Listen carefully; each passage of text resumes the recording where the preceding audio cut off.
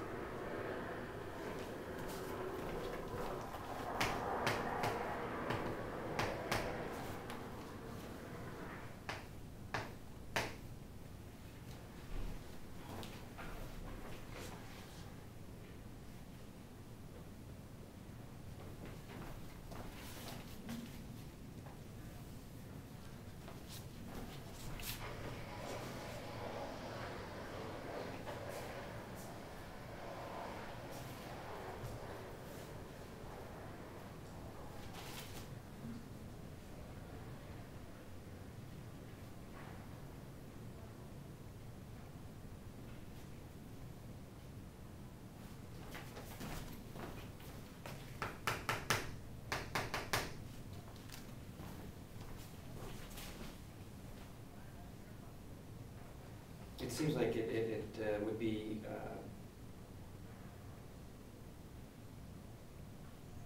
well, I'm just going to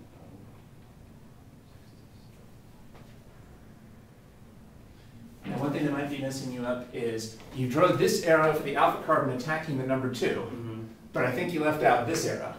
You're right. We have to make room for the nucleophilic attack on the number 2 carbon, otherwise we wouldn't exceed an octet. And that'll help us to draw the intermediate for the next step.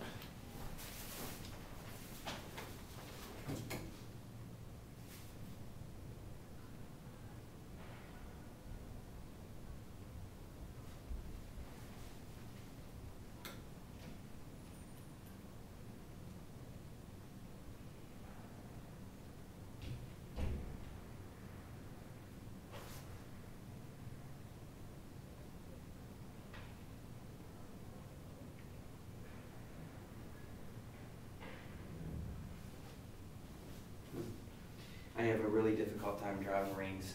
Let's go through that. I know it's supposed to be a ring, but I'm never.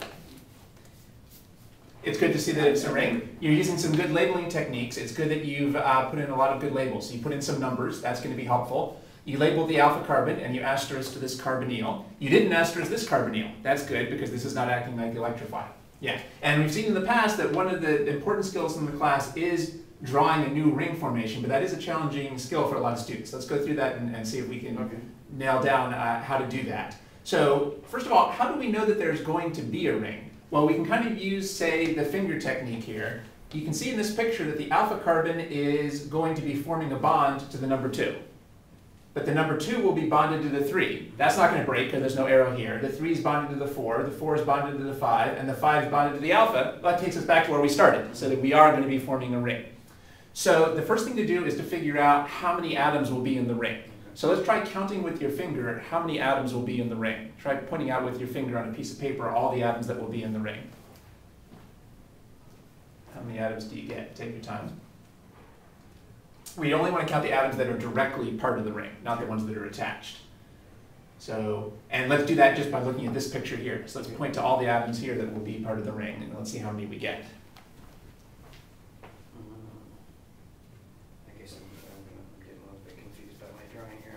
Okay, yeah, you should go back to this picture here. Well, it's going to be 1, 2, 3, 4. 4? Yeah. Okay, so I'm going to start by pointing to this atom. This will be part of the ring, so that's 1. Now the next atom that's going to be part of the ring is this number 2 atom. Okay. So that's 2. I know that they're going to be connected to each other because of this arrow. Okay. So that's 1, 2, 3, 4, 5. Okay. And now I'm done, because that takes me back to the alpha carbon, which is where I started. So this is what I meant by actually physically pointing out with your finger who's going to be in the ring. So to go through that again, alpha, that's the first one, second one, third one, fourth one, and fifth one. So that's 5 overall. Now, this atom won't actually be part of the ring. It'll be attached to the ring, but it's not actually part of that cycle there. So we're going to have 5 atoms in the ring. So that's a useful technique to just point out with your finger how many atoms will be in the ring. And we should be able to do that if we're careful with the arrows. So that would give us a pentagon. So I'm going to draw a pentagon. Are all the atoms in the pentagon going to be carbons, or will there be any oxygens in the pentagon? They'll all be carbons. Good. Some people might think that they would be oxygens, but the oxygens are only going to be attached to the ring. They're not going to be part of the ring. So I don't need to erase any of these and replace them with oxygens.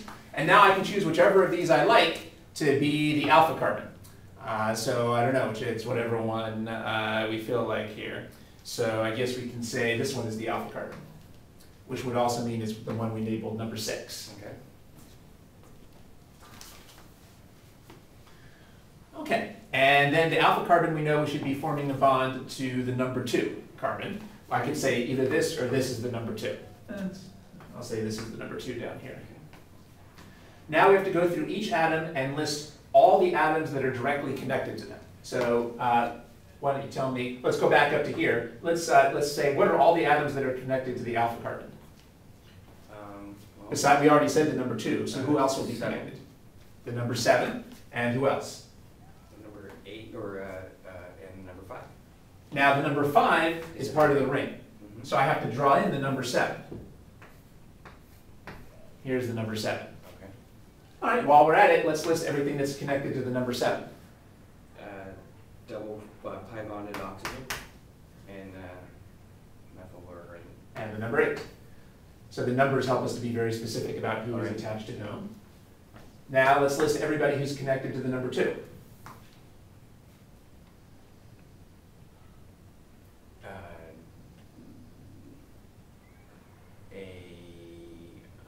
We can use the numbers to help us there. Just a single bond to an oxygen.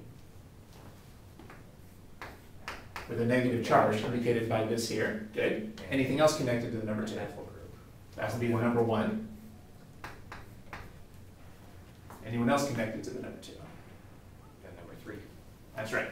So we should say to ourselves, who's connected to the number 2? And we can say it's the negative oxygen, the number 1 carbon, and the number 3. Nobody's connected to the number 1, so this is done. Nobody's connected to this oxygen, so this is done. Now we have to list everybody who's connected to the number 3. Just number 4. Right, and some hidden hydrogens, but since they're hidden, we don't need to bother worried about that. Who's connected to the number 4, Number 5. which is already shown, and who's connected to the number 5, And number 6. which is already shown, so we're done. So we used a bunch of important techniques here. This would be a good problem to go back through and try again, because it is challenging for most students to draw rings, but it shouldn't be impossible. There are skills that we can use to do this. So the first thing is that when you see you're forming a ring, use your finger to actually count how many atoms will be part of the ring, and then you can draw that structure. And then you actually use your numbers and your labels to make sure everyone's connected. And we also used what we could call the 1 atom at a time technique. I just looked at 1 atom at a time and said, what specific atoms are connected to this? Another technique that we could give a name here is we use the take your time technique. What most people do is they try to rush it and kind of draw what feels good, but that doesn't work. Just take your time and atom by atom figure out who's connected to who. It doesn't work if we try to rush it and just draw what feels good. Let's keep putting in our labels. The asterisk here shows that this was the carbon that acted electrophilically. Of course, your picture doesn't have to look like this because you could have said put the alpha carbon in a different part of the pentagon, or you could have put the number 2 over here. So it's always a little bit difficult to check the answer key to make sure you have the same answer they have, but because there's more than one way it could look, but this is one good way to draw it. So what we've done so far is basically, all we've done so far is just this first step. We've just shown the nucleophile attacking. It was just a little tricky here because we were forming a ring. Generally, intramolecular reactions usually do form rings. Intramolecular reactions usually do form rings, and we've seen how that worked. Now let's talk about this a little bit more. This is a 5-membered ring. Do you remember our 5-membered rings pretty stable or unstable? Happy or unhappy? Say compared to a 4-member ring. It's compared to a 4-member ring, it's more stable, isn't it? That's right. In fact, generally speaking, 5 and 6-membered rings are the happiest rings. 5 and 6-membered rings are the happiest rings. So something that your instructor wants you to know about Aldol condensation is it generally only works, or it generally works best for forming 5 and 6 membered rings. That would be a good thing to have in your notes. What we're going over here is intramolecular aldol condensation. Well, the intramolecular aldol condensation works best for 5 and 6 membered rings. It works less well or not at all for other types of rings. It works best for 5 and 6 membered rings. That's not too surprising because we learned in the first term that 5 and 6 membered rings were the most stable rings.